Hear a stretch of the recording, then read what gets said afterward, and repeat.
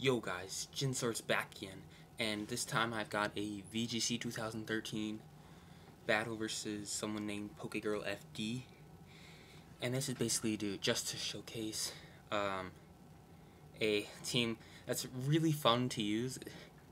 It doesn't always work. It works pretty well actually, but it's just really fun to use.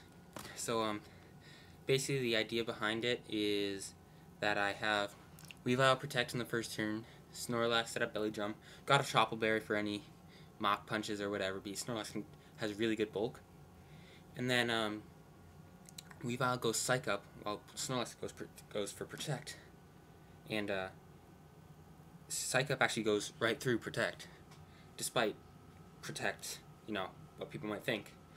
And then now I got two Pokemon, both +6, and Weavile may be at 1 HP, maybe not, because it has a Focus Sash. And then I go Protect with Weavile, and Snorlax goes boom. Both Pokemon on the opponent's side usually die, and Weavile usually does some kind of sweep from there. And looking at his team, I know he's got a team that I can set up on. So let's just get right into it. So I got off Weavile, Snorlax, right? You know, standard stuff. He's got to leave Electros and Ferrothorn. The only thing I'm worried about is like T-Wave from T-Wave, you know? Because that could stop Weavile from sweeping depending on his Pokemon. But his Ferrothorn actually goes for Leech Seed, so I'm like, alright, that's fine. So I'm going to go for Protect. I go for my Psych Up here, knowing that I can take a Leech Seed. And works out perfectly because his Ferrothorn goes for Protect as Electros goes for Thunderbolt. And Electros goes for Thunderbolt. Even with Electro Gem, Snorlax is able to take that, get off the Self-Destruct, destroy that Electros, and almost take out that Ferrothorn, which is really impressive because Ferrothorn not only resists, but it also doesn't get the half defense drop from previous generations. And so now my opponent's Kangaskhan goes for Protect, and despite my Ferrothorn, my opponent's Ferrothorn getting Cut Step Berry, I use priority and I outspeed.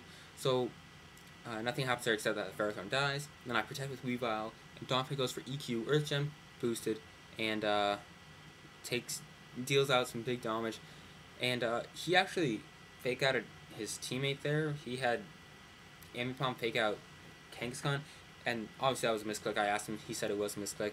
He said it was meant for Donphan, but at the same time it would not have changed anything because even though Donphan would have had a bit more damage on it, and maybe it would probably be at like 50% HP.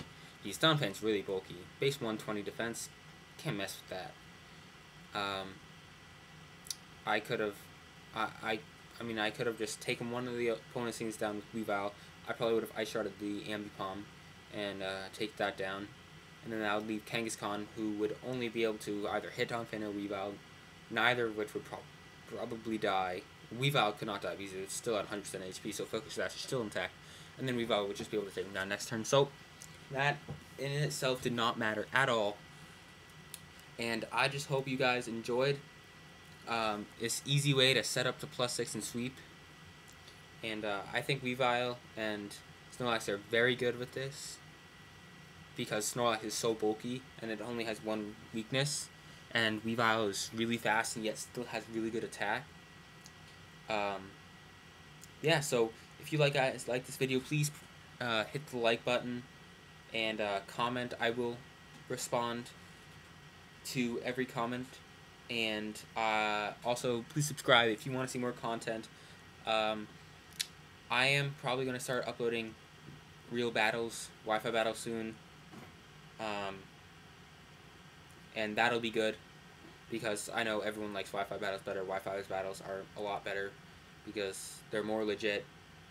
It feels right and stuff. I don't know.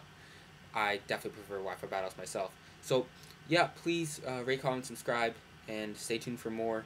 And so, yeah, I'm out. Goodbye.